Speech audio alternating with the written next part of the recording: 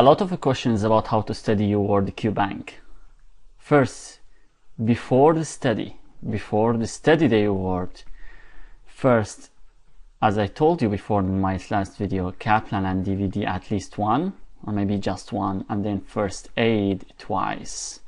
Try to understand first aid as much as we can. Sometimes there are some difficult topics, so for difficult topics in first aid, what you will do, you will just mark, try to read it first, and you will just mark the topics, because you will see these difficult topics on first aid, you will see it on usmleworldQ-bank. So when you will face some difficult issues in first aid, don't go to look on the internet. No internet. Don't go and look for other resources. No, you will not get the idea. Why? Because it will waste your time. So don't waste your time, because you will see a lot of answers for difficult topics, a lot of answers for the topics that you don't understand it. You will see it on Q-bank, usmleworldQ-bank. usmleworldQ-bank is really amazing teaching tools. So this is before. What is after? So once you will get first aid done, once you have done with first aid twice, done with Kaplan before, now you will get to the second point, which is usmleworldQ-bank. Don't jump to usmleworldQ-bank without studying Kaplan first aid twice. So how you will study usmleworldQ-bank? First, you need mixed, then go to subject wise and time mode. Try to make time. Try to make your brain in a control. When you control your brain over less than 1 minute for each question, you will learn your brain how to think for each questions and how to go through differential diagnosis process. This is very important. So each block for step 1 around 46 questions. Once you will done from this, you need 1 hour to done for 46 questions, which is basically 1 block. Once you will done with this 1 hour, the next step will be rest. You will take a rest after that for around 1 hour or half an hour, because yeah, believe me, this is only even if it is only 1 block, but this is exhausted process, because you just learned your brain how to react according to the time and how to manage his time. So after this 1 hour rest, you will go now for the real thing in how to write or how to study the UWorld. First, let's imagine with me now, this is the case. Now I will draw, I will make just simple diagrams. So this is the case, okay, this is question 1, let us say, okay, this is the case, here this is the case. And after the case, there are several points, which is A, B, C, D, E, right? So now let us say whether the answer for this case is true, whether the answer is right or wrong. This is not the issue. What you need to know about each case. First, when you will get to the option, for example, you don't know option A, so this is you know option B very well, you don't know option C, or you don't know, okay, and also you have no idea about option E, what talking about. But you are in a good, but I can say, or you know about B, and you know about C. So you don't need to write down B and C. But at the other spectrum, you need to write A, C, and E. You don't need to write A and D, but you need to know, you need to write A, C, and E.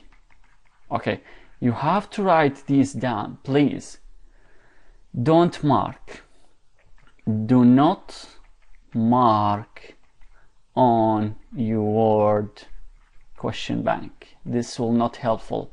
Write down, although you will consume time, but what you will increase your recalling system, and this is what you need for the test. You need to recall the test. You need to recall every idea, each idea within just short time. So how you will write these down? There are 2 ways of write the options down. First this way and the second this way. You can write this is A and this is B, this is first line, second line, third line, fourth line, and maybe C and D, whatever.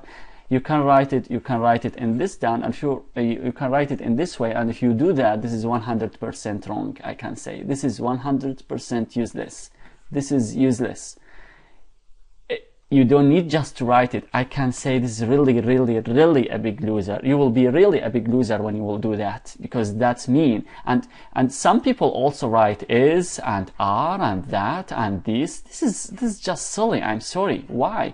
Because you will have, if you write each case like this way, you will have a big book for your word note, and you don't need that. You don't need a big materials.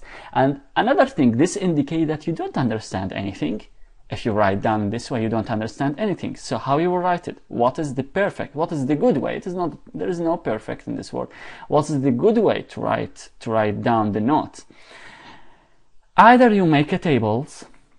You can make a tables because it is just about the differential diagnosis, or you can make some diagrams. Like, for example, you can make this kind of diagram by arrows and then rectangular and then another rectangle and then another arrow as a sequences for every diseases.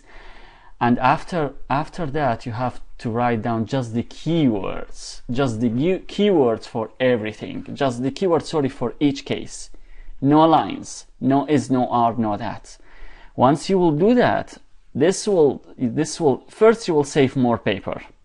So you will save paper because you don't need book around 400 or 600 pages. So you will save paper. You need just one resource concentrated, focusing, and put in a way that you can understand the point. This is the issue for each Q-bank. This is the issue for each block.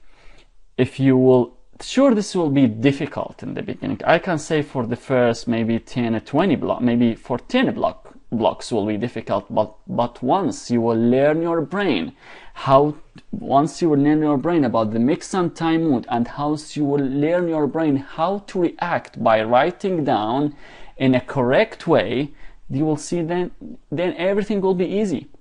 And this is also then another disadvantage for tables and diagrams and keywords is what? Also to improve your recall system, because the problem with USMLE Word, you have a lot of materials.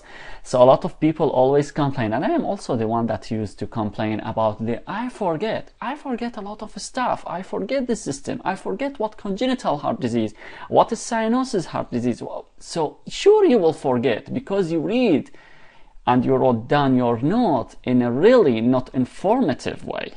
So, but you will write down your note just as a key of keywords, some diagrams, some tables. So it's easy for you to recall it and easy for you to read it at the end of the day. So what is the final things? Once you will finish this block, maybe this block, by the way, maybe for each block, I can say sometimes for each block, this whole process of writing down and all of these, maybe they take 3 to 4 hours, and it's okay. It's okay. This is the money here in the world. If you will take for all of this for 3 to 4 hours, you will be fine. By the end of the day, before you will go to bed, you will also review the topics that you already in your books now in an organized way. You can just review it within a few minutes and maybe 30 minutes, and then in this case, I can guarantee you will get more than 230. This is our target in the real test. I can guarantee you all the materials that are important for step 1 in your Word. You don't need a lot of resources. Just know how to write down and how to recall and how to improve your memory. Okay? I hope you get benefit from this video.